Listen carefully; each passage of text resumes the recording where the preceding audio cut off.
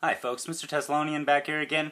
I've been working on the cathode ray project that produces X-rays, and this time I want to show you how to build an anode ray tube.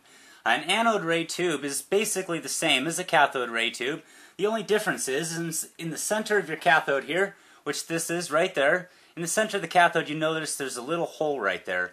That little hole, when this fires the electron beam at our anode target, so this will be sitting just inside the glass right there, approximately what you can see right there in the video shot. When we fire an electron beam at our anode target over here, because electrons are a negative charge, what we get in the opposite direction is an ion beam or a proton beam. That ion beam will hit against this and actually be visible coming out the center of that little hole right there. Without the hole, you can't really find them, you don't see them.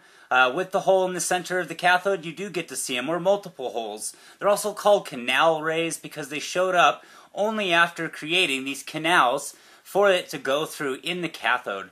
So what we're going to do here basically is install all this in one of the old cathode ray tubes. I've kind of modified it slightly so that we can make an anode ray tube out of it. The actual cathode itself right here is just a piece of nail flange. Basically it's a nail flange for construction. And if you notice, if I hold that over it, I basically just found one of those holes, drew a line from that hole all the way down without getting any more holes on there, and just left a very, very thin little piece of metal there all the way down with a circular target with a hole in it.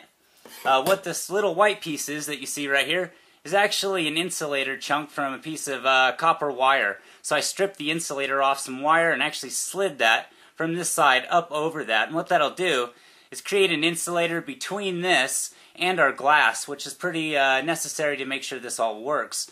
So what we're going to do now is actually take this thing. You'll notice I've got a little bit of a bend and an arc to it. Hopefully I've maintained the same bend I've already preset on there.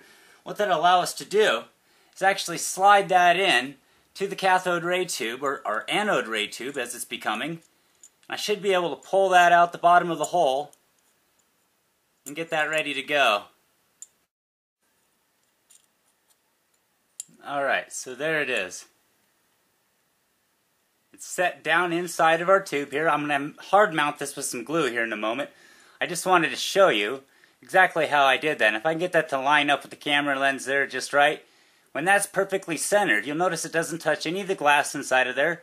It'll have that nice insulator coming through the hole there. And so I'm just going to mount that now inside of that, and that'll be our actual cathode, and that'll produce our anode rays out of the back there through that hole. So what I'm also going to leave on here, that's from our last project, is this end cap. It's pretty difficult to get a good vacuum in here, and later on I'm going to show you how to build a vacuum pump that'll work just fine for making these work really effectively. But what I'm going to do is leave this. I'm going to go ahead and reseal it the way I did previously, and that'll give us basically an anti-anode. And if I'm not mistaken, we should produce pretty good gamma rays from this. So if we can get everything set up just right and everything works, I should be able to use our homemade Geiger counter, and I should be able to indicate the presence of a radioactive wavelength of the EM spectrum being created from the opposite side of our cathode, even though we're firing electrical current between our anode and our cathode, and that's actually the flow of electrons. Over on this side, we should get the flow of ions, and we should be able to create gamma rays off of this side and X-rays off of this side.